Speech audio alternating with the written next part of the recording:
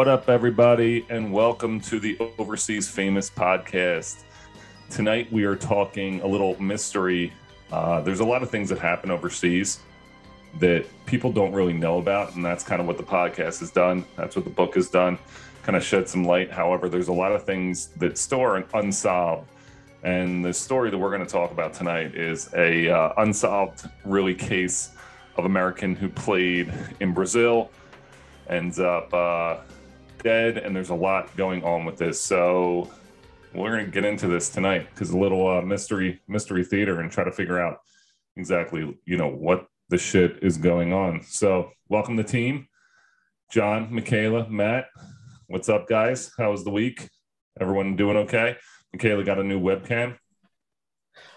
I saw Michela was playing with all the different colors a few seconds ago. It came really hot, and I was like, why do I look purple? Like, that's not good. But we're saving up for a new laptop, but this is just going to be like a little piece holder.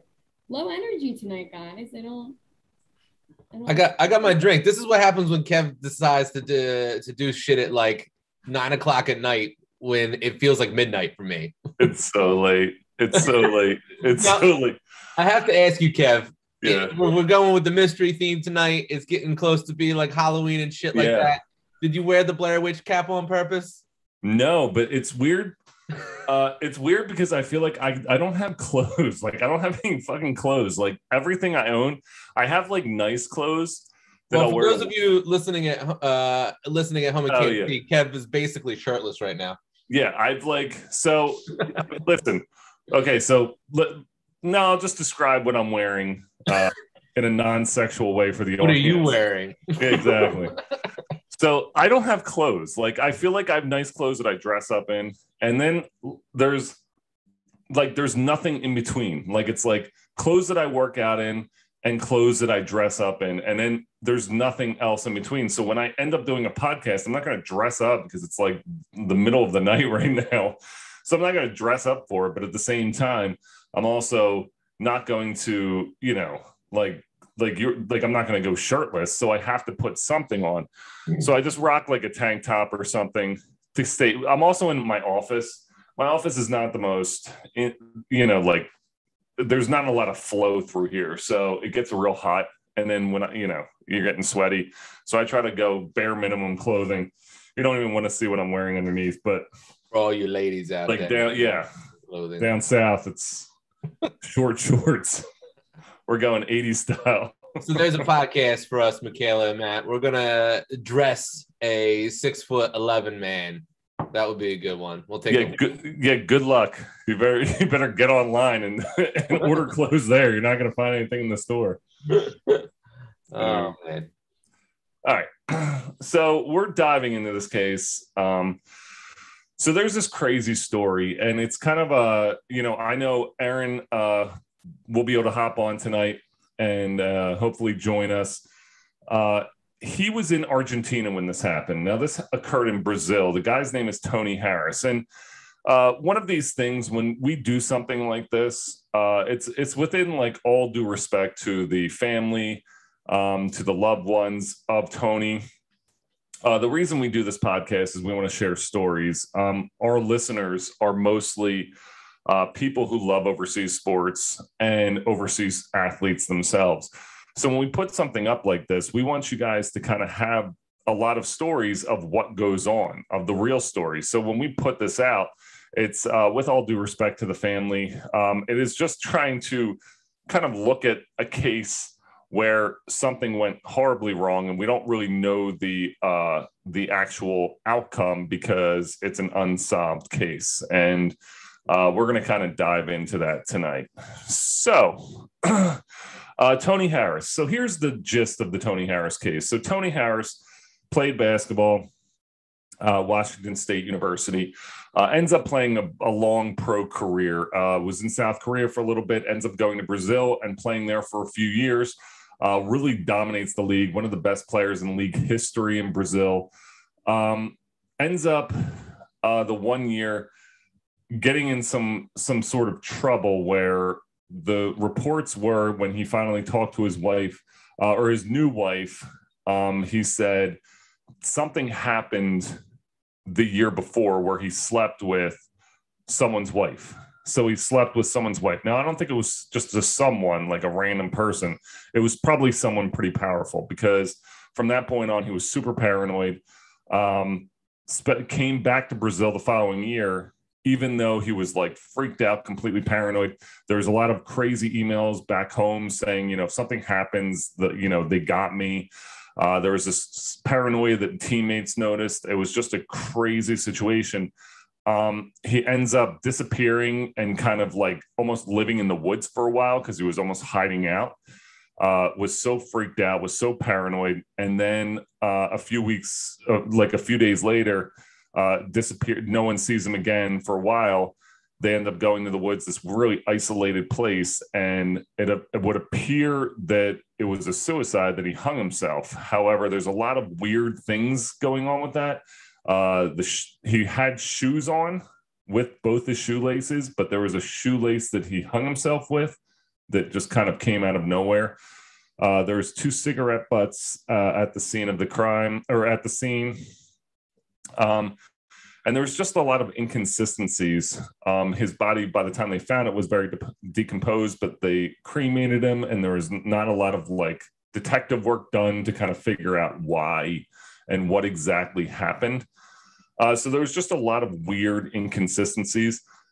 And the fact that he was so paranoid makes it believe that it's just an odd case. And especially when we look at this whole entire thing in general and just be like, wow, what the hell happened? You kind of are put in a situation where it's this mystery. When you go overseas, like, shit's real.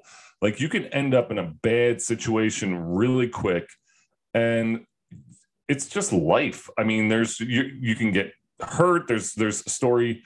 Guy got knocked out of a bar in Romania, ended up like hitting his head, ended up dying. It was an American playing basketball over there, just got into a fight. Unfortunate thing. So it's just like, you're in a different country. It's not America, where you have those subtle differences and you kind of like control the situation. It's a very out of your control. So it's a little scary. So yeah. Do you want to pop Erron in here? Because I know he's got a lot of information about this guy. Yeah, Erron just popped on. Let's get him in here. Here he comes. For those of you who don't know, Erron vlogs for Overseas Famous as well. So he's a writer. He does some vlogs. So we're going to give Erron some credit for the extra work he does on the side. Yes. So Erron Maxey, one of the team here.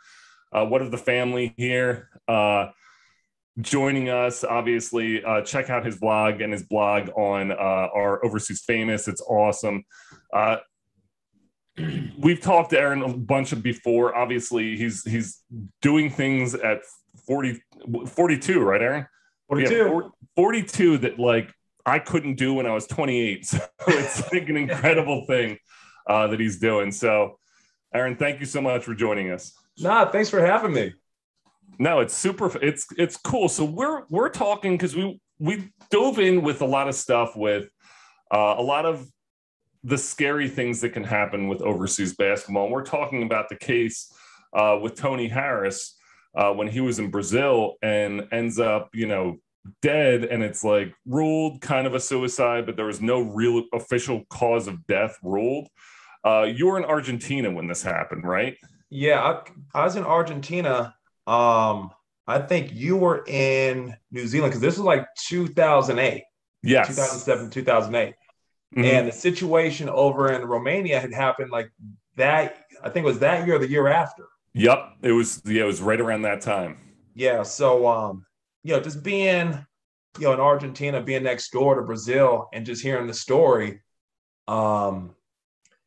it was, for me, it wasn't necessarily a reality check, but it just, it lets you know that being in South America, that, there really wasn't a huge value on life. And a lot of people, I think in general, they really don't understand that when we do go abroad, and you go to some of these different countries, life isn't valued the same way that we look at it. A little bit of money can call you to be expendable. It's a scary thing because You're right. I don't think we put a lot of emphasis on those little things, enjoying life and living a long, prosperous life and this dream. And in other countries, it's not like that. It's very expendable. People, like, I think back to even just the historical significance of some of these cultures and, different cultures. Viking culture, I know, like Nordic culture, it was like, they wanted to die in battle. It was like their religion that if they died in battle, they would go to Valhalla. And it's just this crazy thing where the life is almost like part of the journey of what's going on. And we almost value life as like, this is the big thing. Obviously, whatever happens and whatever you believe in the afterlife, but this is like a huge, important part. And this is the biggest part. And I think people in other countries are just kind of like, nah, this is just a stepping stone towards whatever is coming after. Yeah, I mean, I definitely agree. You look at the different cultures, you look at the different religions, some people want to die in battle. Some people, they say if they reach a particular, level, then they are, immortal and live with the gods. You have a lot of different things, but ultimately in especially a lot of these third world countries that, we visited, life is just looked at differently. People are trying to get to whatever level they feel is going to make life a little bit easier. Where, I might be a street hustler, I got to pick pockets. The next thing up might be, I'm robbing, fruit stands to be able to get fruit. And that's a little bit easier than having to pick pockets. What's the next level up? Then I might have to start, shanking people to get pocketbooks. But whatever it is, there's always another level that somebody's, trying to get to, because how they view it and what they dream is, virtually making it. I mean, here in the States, the dope man. The dope man might be passing out, food to people in the neighborhood, doing a lot of good, but at the same time, he's bumping people off, he's selling drugs, he's doing, whatever out there. So you have that catch-22 as far as is it really good or is it bad? But as far as with the person who has nothing, they're seeing these things and it's like, hey, you know what? They have more than what I do. People give them respect. People see them in a particular way. And going to, that the Tony Harris story, with the things that I had heard, which, reading the article, hearing what's going on with, some of the local, Brazilian players within the league, dude's fooling around with the owner's wife. He gives him a pass. Hey, quit fooling around with my wife. I already know what it is. Let it go. But for whatever reason, it was, you've been given a pass, drop it. But we don't know what continues. But what we do know what ends up happening. So obviously something went on. Yeah. The story's a little gray. Did he go back? Did he just, say, hey, whatever, speak whatever, I'm going to do me. But as you and I both know, there are a handful of guys who go abroad and you can't say anything to them because they are whoever they want to be. And nobody can tell them anything. It's true, especially when it comes to situations like this. Being a pro athlete,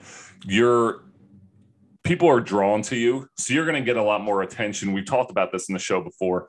You're constantly going to be looked at in a different way, women, things like that. So when you have that kind of pull, it's tough, but you have to, be smart, because that's something that really could be your downfall. I mean, you mess around with someone who's gotten a lot of power and a lot of, what's the word? Like influence on what could happen in like a bad way. You're really putting yourself in a bad situation. And like you said, the stories, he kind of got a pass. They kind of brought him back. It's almost like a different team kind of brought him back and was just like, get him back here. He's, didn't learn his lesson. We got to take care of it. And those are things, like you were saying before, a lot of that respect is worth a life. And I think that, like you said, we talk about America, I'm sitting there, someone bumps into me or someone does something to me, I'm like, all right, whatever. I'm like more of a just like chill, just whatever. But like you said, in other countries, It's like, no, like you disrespected me, like you're going to pay for it with your life. And there's nothing that anyone can do to stop it. This is just how it is. And we don't know, like, we don't know what ended up happening because there's like the psychosis that went down before where he's like freaking out. There's so many emails like, I don't know what's going on. I'm going to die. I'm going to get this. I'm going to get this. He obviously, there was like weird things that was going on in his hotel room. It became like a freaky thing. And obviously the team had the passport. Were you in situations like that? Because this is something when I was looking at this and looking into this week, the passport thing, I felt like I did the same thing. I gave the team my passport because we had to travel out of the country a lot. Like a lot of the places, especially in Europe and stuff, it's like, here's my passport.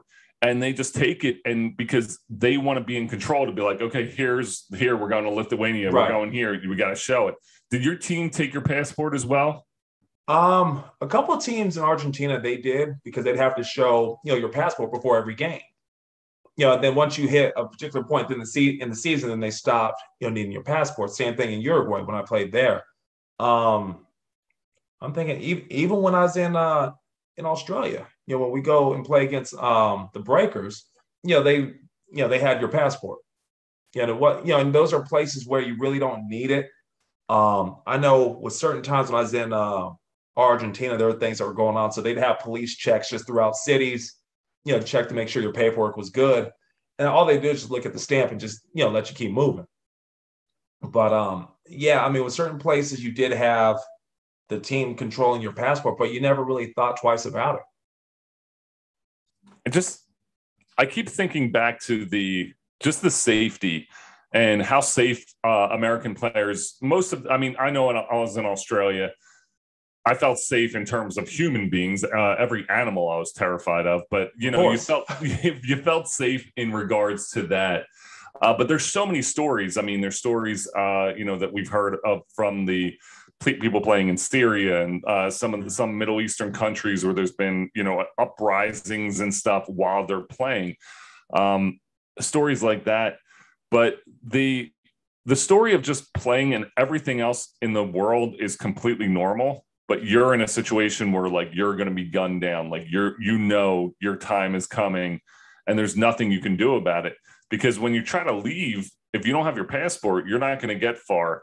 And it's like that control that they have to keep you in place is scary. And we talk a lot about control that teams have over you overseas. And especially when you're in somewhere where you're not familiar with and you don't know the customs, you don't know anything. It's terrifying. It's a terrifying ordeal.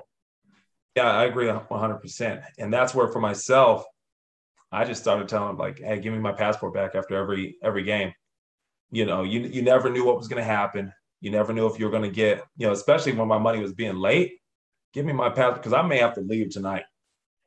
And it was that situation where there are times where it's like, hey, you know what? They haven't paid. They've been late. They said that they were going to double up on the money. They haven't done so. So now I got to start making some decisions. What's going to be my next move? But I'm not going to allow them to dangle my passport in front of me like a carrot in front of a donkey just to keep me there and to keep me working virtually for free. Because that's literally what happened to me when I was in Hungary. And it wasn't just me, it was the whole team. Everybody had that same situation. So it got to the point when we were 3.5 months in the hole. Well, what are we going to do? Yeah. It's when they stop paying you. So take us through, because I don't feel like I feel like I haven't heard the story of Hungary. So take us through that situation. You're in Hungary, they have your passport, and they just stop paying you?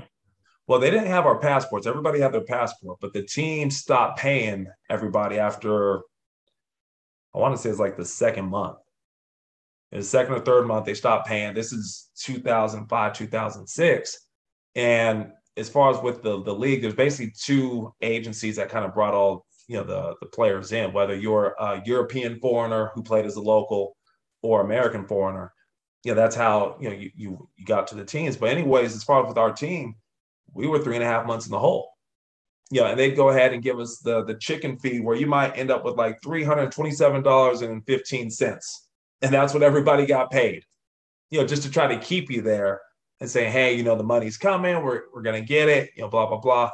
But seeing what was happening, seeing what was going on, the restaurants that you're eating at are saying, hey, we're it's not you, but we can't feed you anymore because we haven't been paid for 3 months. It's like, hey, well, we're all in the same boat.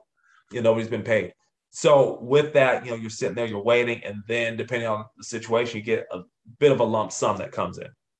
And I ended up getting a majority of my money, and that came over the summer because they ended up having like a players union because teams were notorious for not paying players. But some of those places, like when I was in Argentina, I ended up leaving, some change over there. It was a lot of it because it was, hey, don't worry about it. We'll get it to you. Agent, no, don't worry about it. We'll get it to you. No, I'm going to worry about it because there's a lot of money. And it's one of those things, you start knocking on doors, you're doing that kind of stuff, and nobody has anything because they really don't have anything. Yeah. So then you're looking at your contract, and your contract's not worth anything more than the ink in the paper. So again, what do you do? Then you start looking at making some moves. Yeah, this is good. Erron, when you were in Argentina, how fast did you hear about the Tony Harris story? I think it was probably within the week, that it happened. Dang. That's crazy. Obviously Argentina, Brazil, very close. And that South American league, I guess if we're playing, I'm thinking about it, if we're in Australia and you're playing in like the NBL 2 or NBL 1 and you hear something goes on in New Zealand, obviously you'd hear because it's probably similar. Right. It's going to be a similar thing. You have enough people kind of going back and forth. You're seeing games on TV. So you're able to kind of follow a few of the leagues in the region. It's crazy. So when you look at it and you look at this case and you look at, he's found, there's a shoelace around his neck. He has both his shoelaces on his shoes. There's like some inconsistencies, cigarette butts around his body, no lighter, no wallet, no watch, lots of things. When you look at this and you think about it as a professional basketball player, where do you go? What do you think would occur in a situation like this? Do you think this was straight up the team, or do you think it was a mental breakdown from Tony's part? I don't think it was Tony. I think it was personal.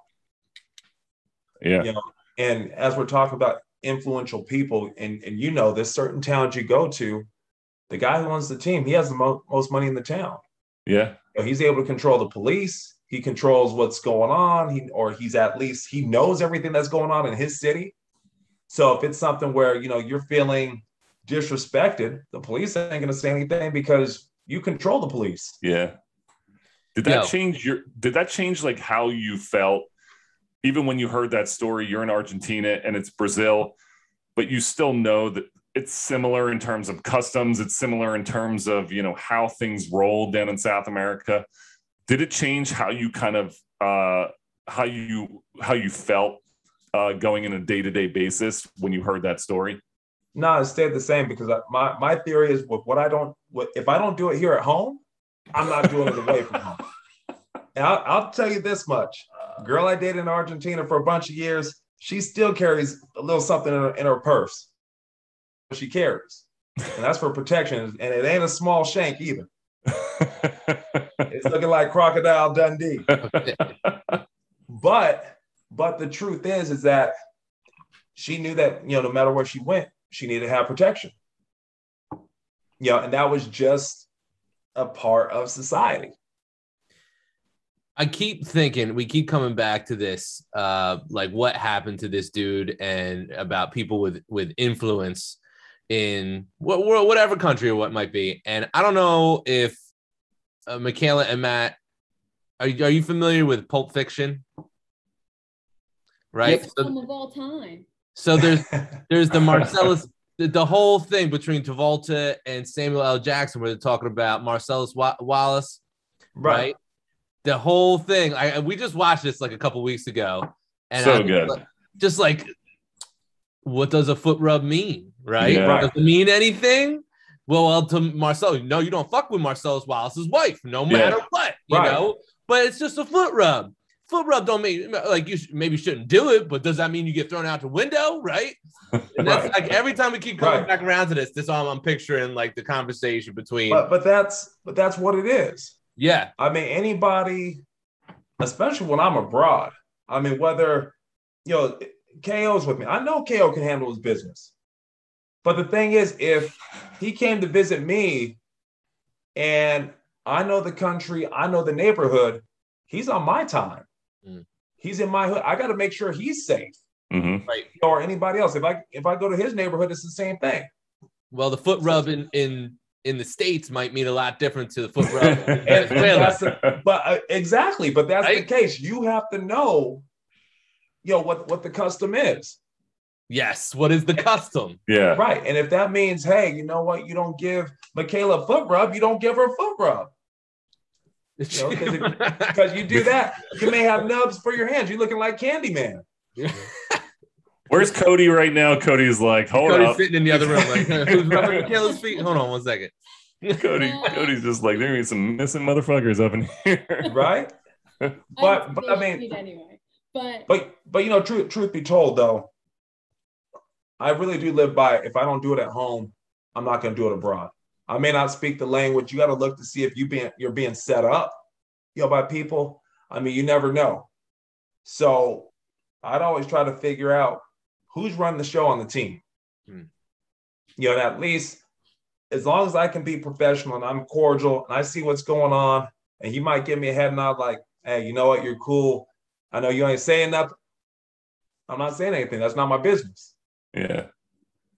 It is one of those situations where when you don't even know, like you're saying a foot rub, even a conversation with someone. I know a friend of mine was in Tennessee not too long ago, and he said, he's just chilling. Some girls talking to him. He's married. His wife was like sitting right there. So he's kind of talking to this lady like in a kind way because she was just drunk, and he was just like, the both of them were talking, and then the one guy came over like almost wanting to fight him. He's like, that's my wife. And he's like, there was no conversation of any weird way. We were talking about sports, but like some people, with that power comes that ego where you're like, well, I don't care who you are. Everyone in this bar saw you talking to her. Everyone in this bar saw you laughing with her. And now they think I'm a punk. And like, that just can't be. So a lot of people are like, nope. So it doesn't even matter if you engage in it. It's like you could just be talking to someone and get in the wrong situation. And like you said, if you don't know that custom, if you don't know who that is, like you should have a teammate come up if like you're in a situation where you're talking to someone's, person, and it's not a good situation. And you need someone to be like, yo, stop what you're doing and go to the bathroom and jump out the window and don't come back. Right. Like, you need to be gone. Let me ask you two guys, right? So you get these contracts to play overseas and everything. Do they give you any type of training and talk about like, hey, you're going to South Korea, Kevin, like say this, don't do this, don't do this. I went to Europe in college twice to play for like a tour, like a music tour. And they sat us down and they were like, hey, assholes, don't say this. Don't do this. We're going to go to this town. Don't order this off the menu. They were like, all right, so we're in college and one time I was in like high school, they sat us down. They were super like, hey, don't fuck up because you could really get hurt. Everything we're talking about. And they did, but for you guys, they were just like, here's some money and go. They didn't no type of education whatsoever. Do your own research. Back in the day, encyclopedias. I was going to say, there was no Google, right? No Google. Yeah. There was no Google. Or Ask Jeeves. Right, exactly. Oh, it was Ask Jeeves.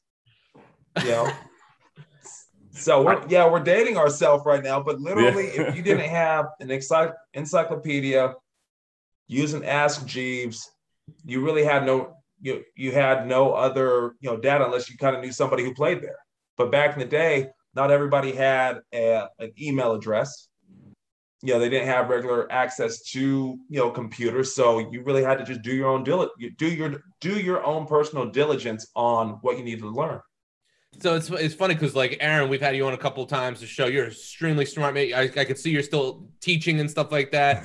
Yeah, Kevin, we've had a couple crazy nights, but nothing too crazy. But I can imagine like someone like who's like on the edge, who's ready to party and stuff like that, with maybe not as level of a head, going to a bar, speaking to the wrong woman, and getting their ass beat and possibly killed. I could like absolutely see it, I guess that plays into the story of this guy we're talking about here tonight. What's his name? Tony, yeah. Yeah. So, and combine that too with being a basketball player with an ego. You walk into a situation, like you're in that situation, sprinkling a little alcohol. Exactly. Yeah. You're drunk. Maybe some other stuff for other people involved. Exactly. Someone walks up to you and it's like almost like, yo, that's my girl. It's almost like this ego trip kind of comes in, and you might mouth off and be like, then why is she talking to me? And all drunk, and then it's just like you're put in a situation. Yeah. Love you guys. But obviously I have the female perspective from all of this. And that doesn't change like the reality of how egotistical, men can get about those kinds of things, but just don't treat women like property. And I think that's the most frustrating thing, is seeing people get hurt because other people are being treated like property, and like you don't do that. Yeah. Respect and killing a dude over talking to your girlfriend are two totally different things.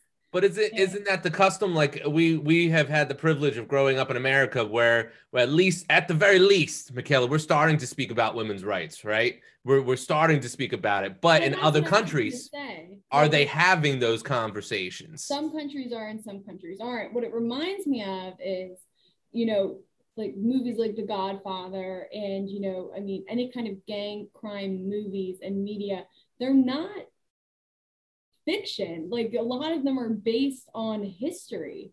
And I think a reason that like Tony Harris's case, even though it was a couple years ago, if we think about something like now, like the Gabby Petito thing, how everyone is getting involved and they're getting on social media, the mafia still exists, but they're not signing up for Facebook profiles and doing their business via email or Google Drive or anything like that. They're still operating. There's just not a ton of media coverage on it because there isn't necessarily a footprint that more normal people, not normal, well, I guess. I'm gonna lock my doors tonight for sure. I'm like not calling the mafia normal, but they're not getting involved because they have no way to interact with it through a medium. Someone put out a tweet that I laughed at for like 5 minutes, and it's just like, who knew in the 80s that serial killers were just producing so much content? It was like, I like laughed out loud because it's so ridiculous and it's so scary, but like the 80s, like there were so many things, people just could do whatever they wanted back then. Like it's like kind of what, some of these countries are like now and having caught up. But like it's crazy to think about things like that occurring. I mean, obviously things like this occur all the time, and a lot of it is from like a hot-headed incident. I feel like most situations where there's crime or like a murder or something is a lot of the time it's heat of the moment. It's something happened, you're immediately reacting, you're immediately mad, you immediately do something, and then as the days go and you're like, it's almost like that contemplation, like shit, if I just held off I would have been fine. I wasn't thinking clearly, and that because you're going to get caught. Like we live in a society now where like there's no serial killers anymore because like it's like, oh, someone was murdered here, everyone checked their ring, and there's like 7,000 people on the block with ring cameras. They're like, oh, there he is again, there he is. It's like a clear picture. So it's just not the same as it is, as it was in the 80s where people were just like sneaking into people's backyards and going to their house. Not to freak you out, Michela, but you know what I mean.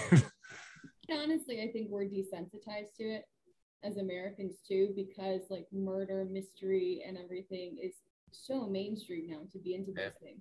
Like there were, a lot of conversations in like media theory that like when Zac Efron played Ted Bundy in that movie, like, and women were thirsting over him. And it's like, you're glamorizing someone who hurt people and hurt a lot of families.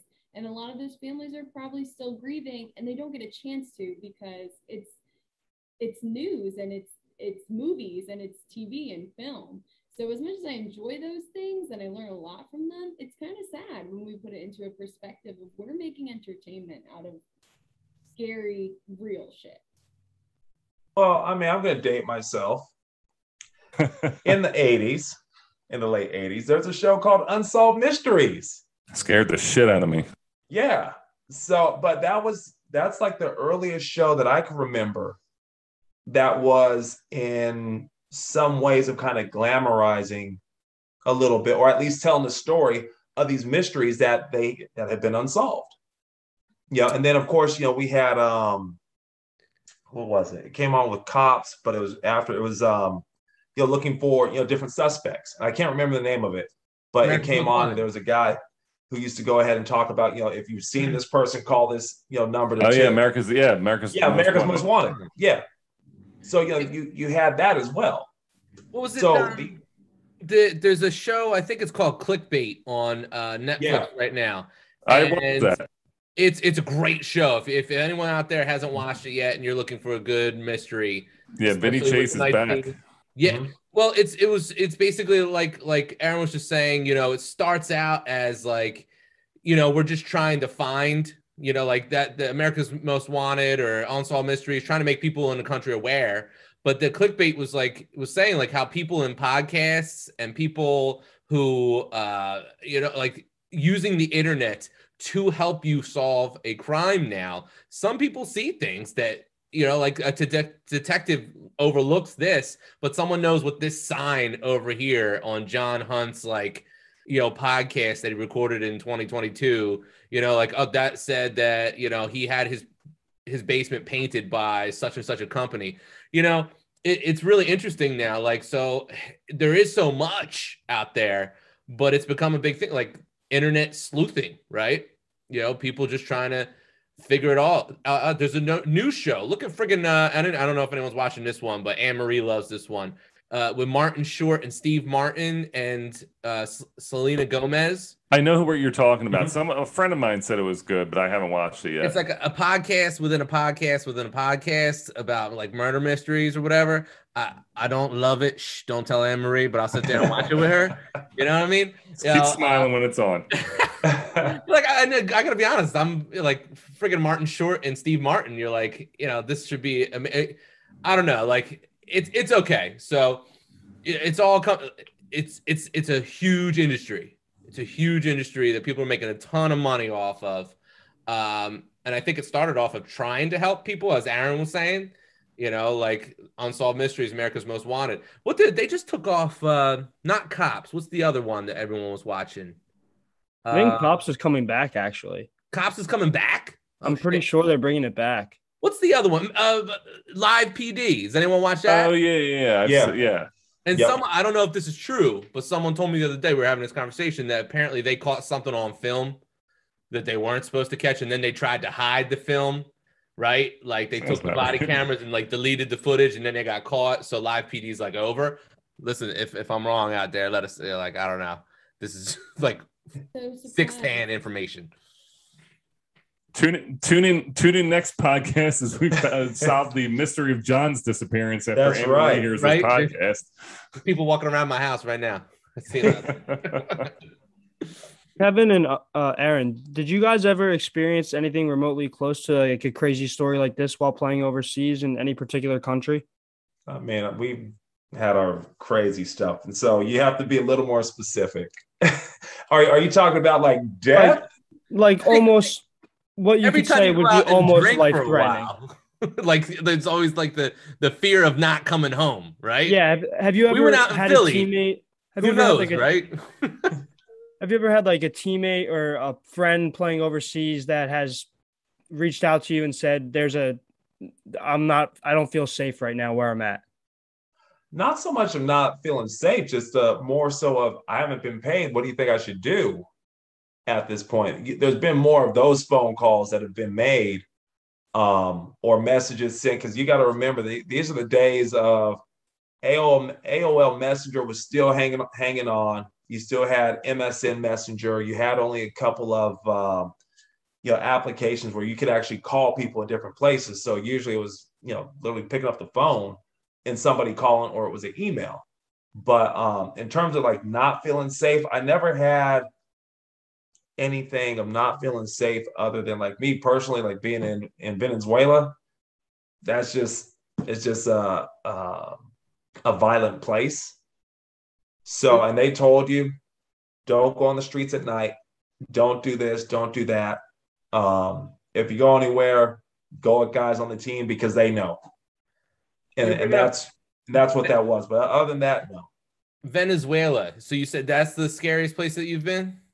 Yeah, and I was only there for a little bit, but it was just, it's just a violent place, being close to Caracas. Well, we were talking about this earlier, and then we kind of got off of it. But you guys remember the Wilson Ramos case? I don't remember that. He was the catcher. Is that the? Yeah, I remember. Yes. And I was thinking about it. We're talking about you guys, Americans, going and playing overseas and getting like kidnapped, right? Or something bad happened. But what about someone who comes here, makes a shit ton of money, and then they go home? His family. Yeah. To Venezuela, and they kidnapped him. Right? Yeah. That's right. For like 2 days. I did hear about that. And like he was a Nationals catcher. I think he was a catcher for the Nationals in like 2011, if I'm not mistaken. This dude got like nabbed while he was home, and like that's crazy. Like this is where I grew up or whatever. I went away. I made something out of myself. I come home, and now I'm getting kidnapped because I did well. And I just looked up the article, and he was saying how he had like commandos like busting through like the friggin' like doors and rescued him. And then he came back and played National League Baseball the next year. So that's crazy. That's like the other end of it, right? Yeah, but I mean, you heard the stories with Ginobili. He had moved. For the most part, his family were in San Antonio. I played against his brother in Argentina, Sebastian, and he'd play. So I don't know what the situation was, and I know he's now coaching. He's been retired for a few years, and he's coaching down in Argentina. But he moved his family. The DH from Boston, Poppy. Yeah. Did he get shot, right? Or he almost got popped in a bar or something? Yeah. Yep. So, I mean, just it depends on where you're at because you have certain places where, I was just in the Dominican, you're getting a haircut for $3. So for literally $3 you're able to get a haircut, and they're looking at it as they're making good money. So you look at, okay, I make, I don't know, maybe $100 for the day, maybe $50 for the day, and that's a great day. You got somebody making multi-millions. You can't even, imagine that. Like the number just doesn't make any sense to you. So let me go ahead and kidnap KO for a little bit. I ain't gonna hurt him. I just want to go ahead and have him in the house for a little bit, and so I can get a couple dollars, and then I'll give him back. And it's true. It's a simple way to kind of make money over there, especially if you're just kind of like, listen, I'm not going to hurt you. Just, this is what it's going to be, but we need some money. People are willing to pay you this much. They obviously value you and your life. So I need to make some money off that. And it's like you said, the people are living so impoverished down there. At what point is crime almost like a necessity just to kind of get by? When you're just like, you have nothing and there's no like help, and there's no jobs, there's no nothing. You're just kind of like, all right, I need to, do things that might not be the best things. What was that? I agree. I mean, there's those places that we go to and you just kind of think like, okay, well, I understand why people are hustling. And Matt, I'm going to jump into your question too, because there's something I didn't put in the book, and it's weird because I was going to put in a book, and then I was like, you know what? I'm not going to, because I felt like I had a good relationship with them after the fact. And I talked a little bit about them and how they're crazy, but like I didn't mention them personally in terms of this actual specific situation. So when I was in Kosovo, same thing, Aaron, like that was like, it was, everyone's carries, everyone's got a gun. Right. That they're all, they don't, it's like it's a very old school way of fighting. Like they carry just in case, like it's the old West, but like when stuff's going down, they're at a game, they're going to take it out because they're just going to put brass knuckles on and like beat the shit out of each other. Mm-hmm. They don't need a gun. They don't need it going off. They're just going to fight that way. But we were at a dinner. So we were playing, when I got there, they brought the imports in, I guess, around January. And they brought 3 imports in. We played for Sigel Pristina, which is like the biggest team, the best team. They're now in EuroLeague and stuff like that. Well, we didn't lose a game the entire time, played through the Kosovo League, a few other leagues, and won every single game. We got to the finals, and it's like 3-1 or 3-0 for best of 7. We won the first. We're playing at their place. They were hitting every crazy shit shot you can imagine. Just like it was like their day. Like they couldn't miss. We lost by like 2. Everyone, like our fans, made us come to dinner and like sat us down. And like the guy leaned forward, his like has the holstered gun right here, like took off his jacket and just leaned forward like this and was just like, to the Americans, like, why do we lose? He's like really like almost like a very menacing, threatening kind of way. He's like, we are not going to lose again. Like, this is unacceptable. We do not lose. And I was like, maybe he just did that because that's how he talks. Maybe he did, you know, the gun's so natural for him. It didn't. But for us, we're like, what the fuck? Like, where are we? Because it was very intimidating. It was one of those things where I was like, am I going to get like the same thing? Like, am I going to get murdered if we lose in like the final? So needless to say, we were like, let's get the fuck out of here. We won the next game. And like that was the same thing. We're like, we're going, like, we are out. But after I kind of like talked to them, like I almost got home and they wrote me on Facebook and they were like very appreciative and very kind. So I was like, I'm not going to like blow them up. Obviously it's a podcast. Like, who knows if they're ever going to listen to this? And if they do, I mean, I was nothing disrespectful. It was a scary ass experience from my perspective to be like, holy shit, am I going to get gunned down for losing a game when I'm like legitimately the last person who would ever get shot for playing basketball? I'm like, what am I doing right now? That was when I really started questioning things. It happens. Oh man. But Erron, this was fun. Obviously, it's always fun because I feel like we talked about before. Erron and I have talked, you know, had long conversations on the phone. We both were drafting the D League together. We've developed a great friendship, and you know, now we're kind of all part of the same team, which is awesome because you know we're all trying to, you know, be successful. I've thrown a lot of ideas off, Erron, and we still are connected today. It's really fun. We're super excited to have you on. I knew, and it was funny because I was like, we're going through this. And I was like, talking. I was like, who can I text and like who would know something about this? Who would be able to like hop on with it, like someone I would be like, hey, that's my friend. I'll hop on. And I was like, I'm texting Erron. So immediately. I mean, you got to think. So when I got started, you know, when I came out of school in 01, internet wasn't everywhere still. Yep. So when you had to go and use like the computer, you'd have to go to the internet cafe at the local telephone spot, and they may have a computer that you could use that was on dial-up. And that was your way of being able to at least send out an email, let people know, hey, I'm safe. Yeah, I told you I'd email you at this day, this time, I'm safe. Everything's cool, had a couple games, update, and your time was up. Yeah, that was it. Yeah, and so with the stories that, you know, we're talking about, the stuff would go on. I mean, you can speak about guys who would reinvent themselves everywhere they would go prior to the internet because they could be whoever they wanted to be. Yeah. With the internet, you can't change up your style too much because people, oh, I know you played here, you did this, you did that, you got in trouble here, you did that. So people know everything that you've done. Mm-hmm. You know, so you can't, you know, you really can't hide anything. But, you know, we played in the same time. We saw the stuff going on. So it's very easy. It's, hey, you know what? I know I can go ahead and call KO because I know he's going to know something about this. Yeah, it's true. I think that it's like that golden age. I always look at it like, you know, we had Max DeLeo. I know TJ DeLeo. Tony DeLeo was with the Sixers for a while.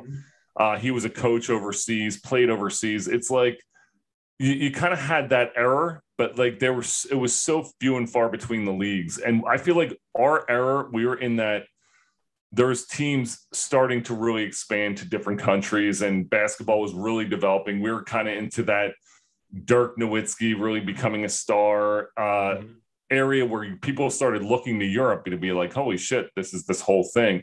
And it's fun to kind of be part of that. like that almost when this whole entire renaissance of European basketball came, where everyone started becoming enlightened to what's going on over there in terms of like, oh, this guy's playing here, this guy's playing here. Now you look at what it is now, where while the stories of Americans aren't totally there yet, and we're still working on that, you have your Lucas, and everyone knows that there's this talent over here now, or over there now, that is just yet to really be discovered. So it's super cool.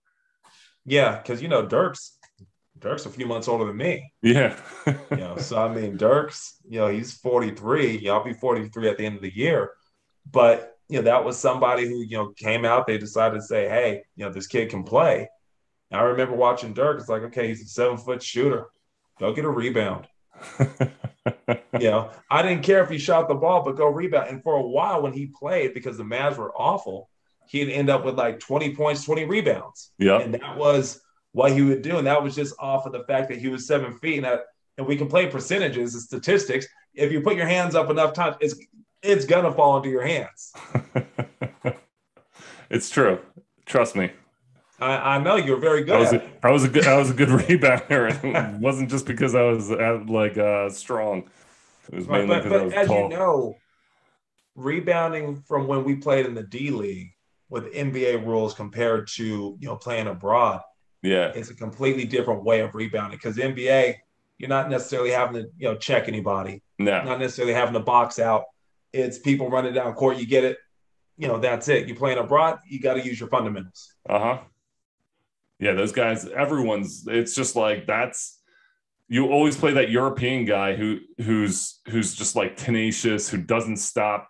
We talk about Luka, and people are like kind of disrespect his game sometimes, and you're like, well, this, he doesn't look like he's trying hard, but he really is. Like, he's in every single play because he puts himself in the position to be in every single play. And it's just, it's crazy how these European guys have really developed, and the game has developed. But it's been awesome. Erron, thanks so much for hopping on today. No, thanks for having me, guys. I appreciate it. Talking about this Tony Harris case, and going over some of these facts, and it was interesting to kind of hear your perspective, being that you were in the country next to it, and kind of hear this information, and you're kind of like, holy shit, it's crazy. Yeah, I mean, because at that time, there was also the South American Cup.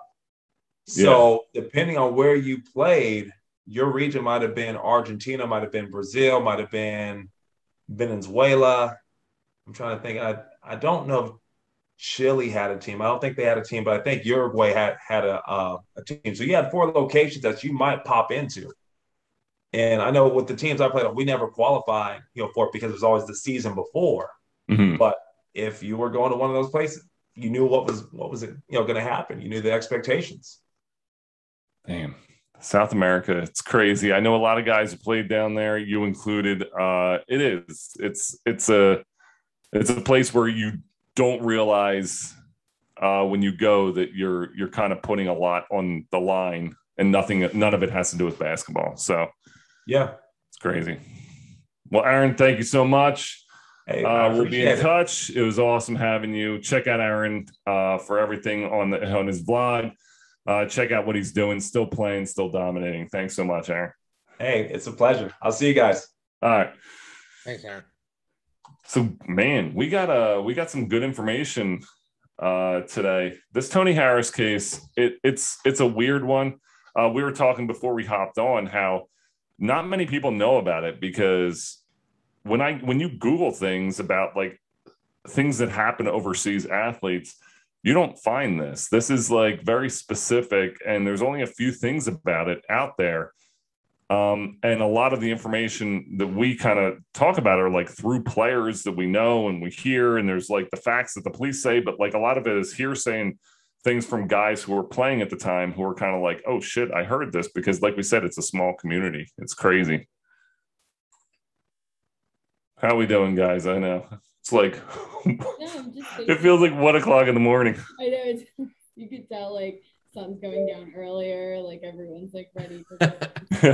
I was gonna say, like, every time we hear a case like this, like my dad is a correctional officer at a federal prison, so very few things shock me anymore as far as like, yes, true crime, but also like what the human mind is capable of. Like when I like read the part where it said like, you know, hung himself by his shoelace, I was like, that can't. And then I was like going back in my dad's story archive, I'm like, okay, like someone could actually like do that. So yeah, and I think American culture is extremely desensitized to violence and stuff like that too. But at the same time, it's weird how things like this and Gabby Petito like kind of bring people together in a strange, morbid way because everybody wants justice to be served to some extent. Yeah, I agree. Because I just don't know how, like when the family of Tony Harris, like that has to be the toughest thing. And I obviously, you know, you're never, hopefully you'll never be in the situation, or any of you will ever be in this situation. But as a family, to think about, you know, having something and you don't know the concept, or you don't know exactly what happened. Like there's no closure. It's like living your entire life being like, well, what if this happened? What if this happened? And never getting that closure to be like, okay, it went this way or this way. Now it's closure. Now I can start moving on. It's constantly sitting there and being like, well, you know, what would happen if this happened? What would I do? Who did it? What? It's just, it's a tough life to go through that and leave behind family who are going to be, you know, dealing with that for a long time. Just a little safety tip for everyone too. If you do travel out of the country, you can register your passport with, it's called Smart Traveler Enrollment Program, and it is like a state government entity. So that way you would tell them like the dates of your trip and who you're going with and everything like that. So you can have your info saved and docketed. So if you don't like respond to your family or something like that, there's some kind of tracking. I like that. Not only are we, you know, talking a little, you know, some overseas stories, we're also have some overseas safety tips for you guys. And don't go to South America. Apparently, stay the fuck away. Venezuela. Yeah, exactly. Well, guys, we burned the midnight oil tonight. We did it. I'm super proud. There was like so many things we're all kind of like, it's just tough. Like we have, you know, Matt, you're a college student. Michela, Matt's sitting over here going, it's 9:58, and he just said burn the midnight oil. I had an early morning. I had 6:45 conditioning, 45 minutes of suicides. Oh man, not fun. I honestly thought, I was like, Matt's just like, all right, guys, like I'm gonna go pregame for in a few minutes. And I fucking had to take my like 3 little boys to go mini golfing tonight, man. It's the same. Like I felt like I'm fucking exhausted. It is like you just hit that point where you become like an old person, where you're just like, you think about anything that occurs after like 6 o'clock is just it's just like a burden in your life. Like Olivia has soccer practice at 7 o'clock. She's 8. And I'm like, why the fuck is she practicing at 7 o'clock at night? Like, I can't believe. So then she's like done and she's all fired up. And I'm like, I'm so tired. We just go to right to bed. It's like so late. Who has time for all this anymore? But I am proud of you guys. You know, you did it. We did it. We got this out. Big thanks to Erron. Again, this whole case with Tony Harris, we wanted to obviously, you know, do so with the utmost respect to his family and his loved ones. Just trying to figure out, you know, some of the details that we heard, players heard that that are out there in terms of facts. We're trying to bring that all together to kind of, you know, have you guys know what goes on overseas and be the voice, as we always are, of overseas athletes. So, John, Matt, Michela, you guys are awesome. Erron, awesome. And we thank you guys so much for listening. Tune in next week as we do some more fun shit. And next week we'll be drinking beers, hopefully before 6 o'clock in the evening. Peace out, guys. Overseas Famous. Later.